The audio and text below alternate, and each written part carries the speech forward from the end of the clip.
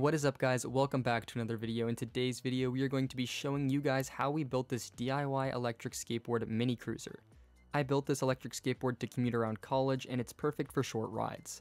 It weighs in at under 15 pounds and is super portable, yet it boasts some pretty high-tech specs. It's got a top speed of around 28 miles an hour, a range of around 10 miles, and has 3,000 watts of power in its single motor. So now that you guys have gotten a sneak peek of the board, let's get into how we built this thing.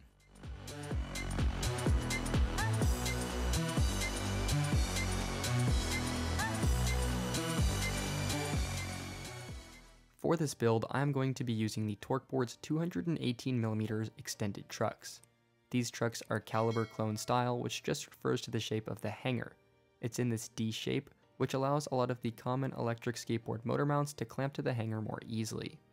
These trucks are extra wide, they're 218mm compared to the standard 184mm, which just gives you more space on the hanger for larger motors. I'm personally using these not for that extra hanger space, but because they also have extra extended axles, which will allow me to use a wheel pulley with a bearing in it as opposed to a bolt-on wheel pulley. For the wheels, I'm using the 85mm orange Kaguyamas in the 88 durometer. These are a tried and proven electric skateboard wheel, which is nice and big to get you over lots of bumps, but it's also small for an e-skate wheel to remain lightweight on the board. The motor mount that I'm going to be using is a Boardnamics caliber style motor mount. This is a really common style of motor mount for these caliber style trucks. It's basically got two pieces that act like a clamp and then a plate that bolts onto that clamp that can be adjusted so you get the right clearance on your board, and then the motor can be mounted to that plate. The first step is to mount the clamp to the hanger of the truck. We took the two pieces that act as the clamp and then the nuts and bolts that hold the clamp together and loosely fitted them to the truck. For now, we just wanted a loose fit of how the clamp is going to sit on the hanger because it's going to be adjusted as we figure out exactly where everything in the drivetrain fits.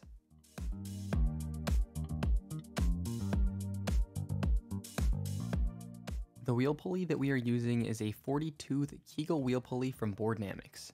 It's made from stainless steel and CNC'd aluminum, so it's super strong and super high quality.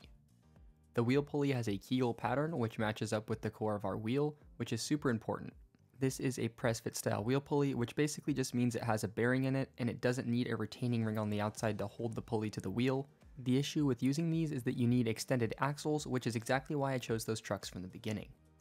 The bearings that we are using are the Zealous bearings, and these ones have built-in spacers, which I absolutely love, because once they're on your wheels, you don't have to worry about fiddling to get them on your axles with that bearing spacer. So now with the motor clamp attached to the hanger, we did a little dry fit to see how everything's going to fit together. We slid on the motor plate, we inserted the wheel pulley into the Kegel core of our wheel, slid the wheel onto the axle, and just saw how everything was going to line up. This is going to allow us to determine the final position that motor clamp should be at, such that the motor plate doesn't rub against the wheel pulley and that everything is nicely aligned. Once we determined what the optimal position for that motor clamp was, we loosened it, moved it down to the desired position on the hanger, and then retightened it, this time using some blue Loctite to prevent the bolts from coming loose, because this board is going to be undergoing a lot of vibrations. This time we fully tightened the clamps on the hanger as it's going to be in its final position. All that we needed was this adjustable wrench and a multi-hex tool Allen key.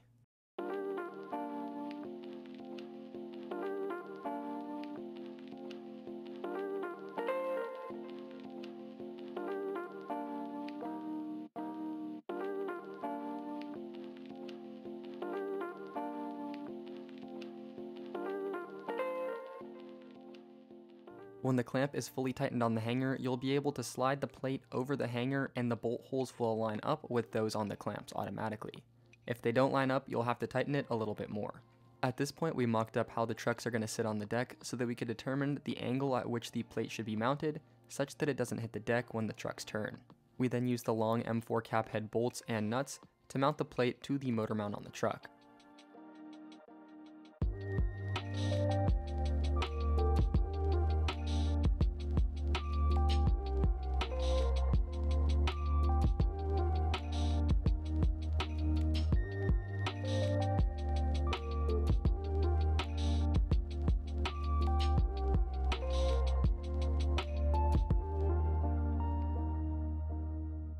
The motor that we are using for this build is a single 6355 190 kV motor from Maytech with a maximum power output rated for roughly 3000 watts. The shaft is 8mm in diameter and has a slot for a keyway. The connectors that came on the motors are 4mm bullet connectors for the phase wires, and then the JST connector is already automatically compatible with VESC sensor ports, which is nice because you don't need an adapter. With the plate mounted to the motor mount, we took this motor and mounted it to the plate using 4 M4 by 8mm cap head bolts.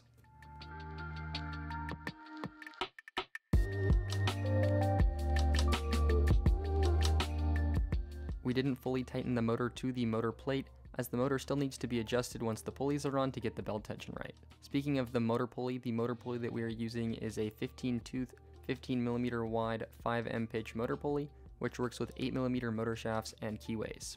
To install the motor pulley on the motor, we first inserted the keyway into the shaft of the motor in that groove. We then slid the motor pulley onto the shaft of the motor, lining up the keyway with the groove in the motor pulley. With the motor pulley on the shaft of the motor, we inserted the grub screws into the threads on the side of the pulley, ensuring that we put Loctite on the screws so that they don't come loose.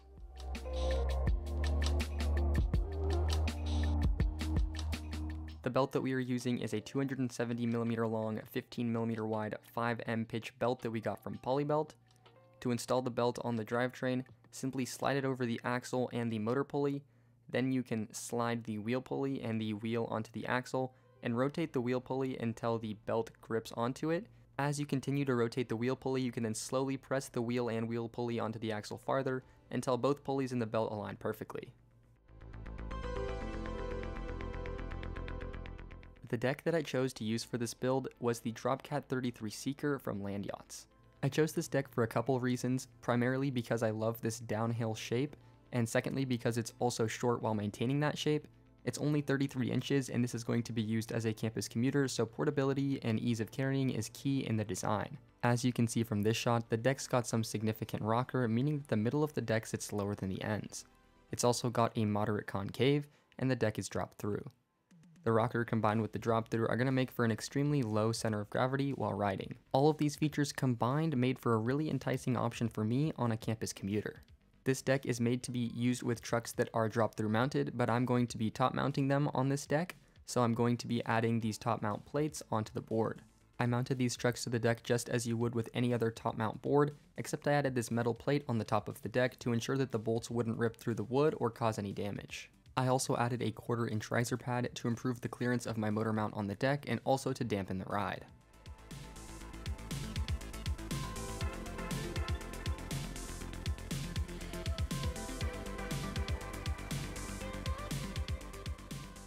The ESC that we are using is one of the old Inertian Fockbox singles, which is one of our favorite single ESCs of all time. Unfortunately, it's not sold anymore, but there are a ton of other great single VESC-based ESCs out there at the moment. We opted to use a custom-made 12S 1P P42A battery made by Eastgate Alex. We are intentionally going with such a small battery because we don't need a whole lot of range and we don't need a whole lot of power, and the purpose of this board is to just get us around and be as lightweight and portable as possible. The power switch that we are using is just the standard power switch that Flipsky offers. The new ones that they have are rated for up to 13S and 150 amps continuous.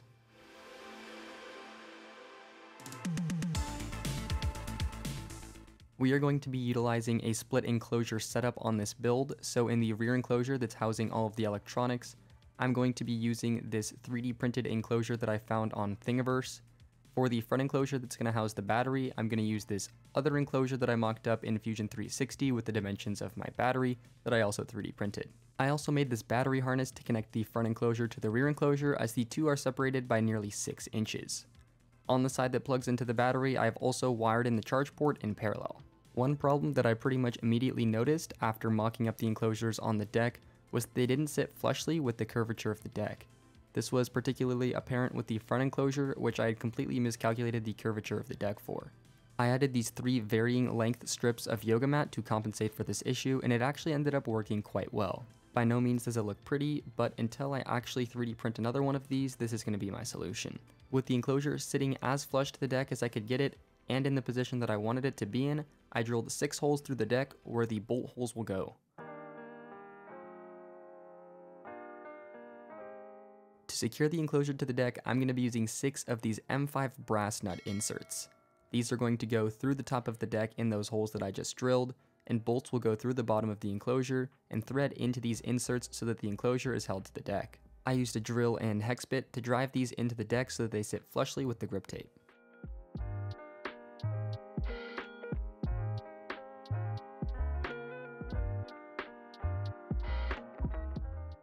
I repeated a pretty much identical process for the rear enclosure, except the rear enclosure was already pretty close to the shape of the deck, so I didn't need to add as many foam layers.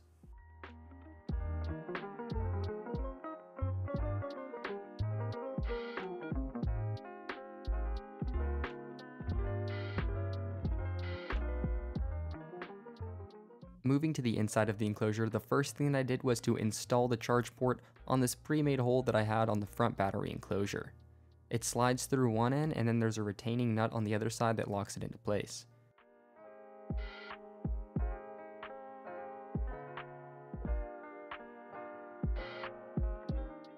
The battery is mounted to the inside of the enclosure using this Velcro that I picked up from a local hardware store. It sits in this slot in the enclosure.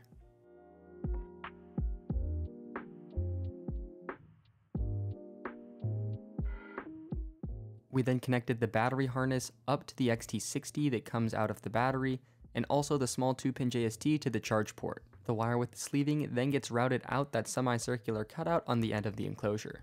With the front enclosure done, I mounted it to the deck using 6 M5 by 20mm bolts. I first added the layered foam pieces over the bolts so that they would already be pre-aligned when I flipped the enclosure over, and then I bolted in the bolts to the threads already in the deck.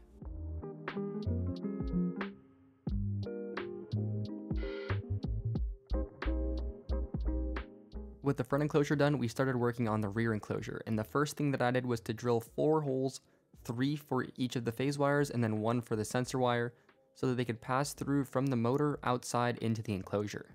On the side facing the inside of the deck, I then drilled a larger hole for the power switch. This enclosure didn't come with a channel already pre-cut for the wire that's going to pass between the front and the rear enclosure, so I just cut a slot in the foam pad underneath for the wire to go through.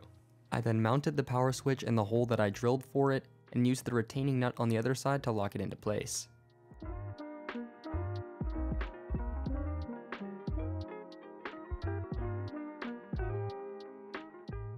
I then routed the 3 phase wires and the sensor wires through the hole on the end of the enclosure, and then connected the bullet connectors to the phase wires going into the ESC, and the sensor wire to the sensor port on the FOC box. I then connected the XT60 on the FlipSky power switch labeled out to the FOC box. I connected the 3-pin going from the physical switch to the switch, and then I connected the XT60 with the inside to the battery harness. To test that everything was wired properly, I turned the power switch on and it glowed blue and the ESC turned on. It then became a mad scramble to fit everything inside this minuscule enclosure, so I just fiddled around with it a bunch until everything fit in a reasonable manner, and then I programmed the VESC using VESC Tool 3.0.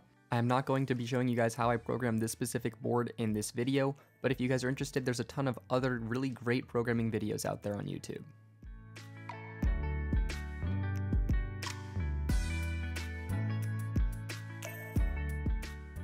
The remote that I am using for this build is the BuildKit Board's Voyager remote controller. This remote is loaded with a ton of really cool features and has channel hopping, meaning that I'm sure to never be disconnected from my board. For a full detailed review of the Voyager remote controller, click the link in the top right corner here. To connect the Voyager receiver up to the ESC, we just connected the JST into the receiver and then plugged the other adapter into the UART port on our FOC box. To mount the receiver in the enclosure and hold it in place, I just used some Velcro. At this point, we were able to bench test the board to make sure everything was working properly. With everything working well, I then mounted the rear enclosure to the deck using the threaded nut inserts that we installed earlier and some M5 cap head bolts and washers. And just like that, the board was done, and this is what the finished project looked like.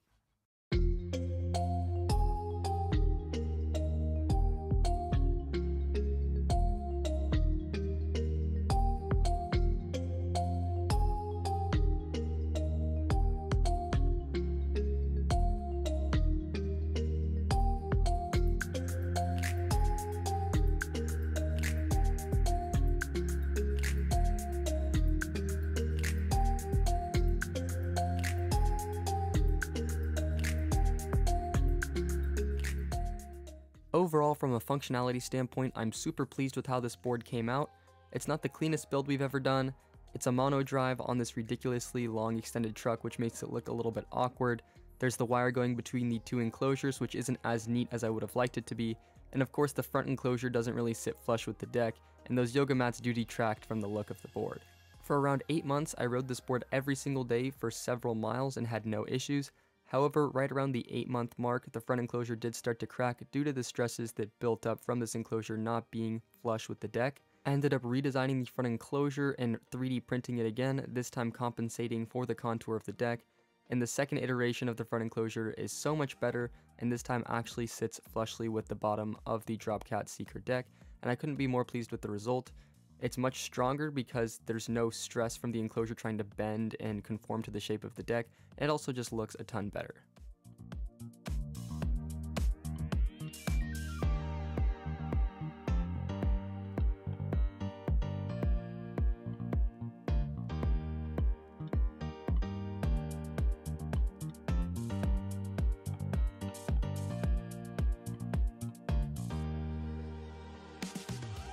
So there you guys have it. That is how I built this DIY electric skateboard cruiser that I use for getting around my college campus.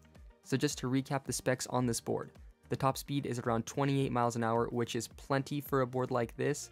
I usually top out around 15 to 17 miles an hour just because I keep the truck super loose and I want the board to remain nice and nimble. Also, going faster than that on a college campus is completely unreasonable, so around 15 is the fastest I'd ever need to go, and the speed's just there if I'm riding it for fun. The range on this board is around 10 miles, which is plenty. I wanted to keep the board nice and light, which is why I chose a smaller battery, and just having at least 5 miles, enough to get me to class and back, was all that I wanted. The hill climbing ability on this board is definitely not its forte. It's not terrible, but it's not great either. The board uses a motor which has a maximum rating of 3000 watts, which is actually quite powerful. However, it uses a small battery, meaning that the maximum power is capped at right around 2000 watts. Additionally, because this board is a monodrive, the traction is very limited when hill climbing. The same thing applies for acceleration and braking, which aren't as strong as it would be if the board had 2 motors. The acceleration and braking are still great, however the fact that this board is a monodrive definitely influences the way it feels when it rides. The best feature of this board in my opinion is its portability.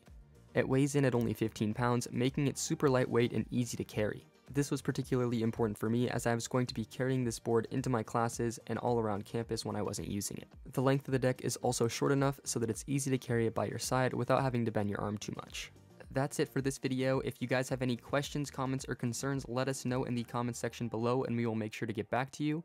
There will be a full parts list in the description below as well if you're interested in building a similar board to this. If you guys enjoyed this video and you want to see more like it, please make sure to like this video and subscribe to our YouTube channel for lots of other DIY electric skateboard and DIY electric vehicle content. Thank you guys so much for watching this video, and we will see you guys in the next one.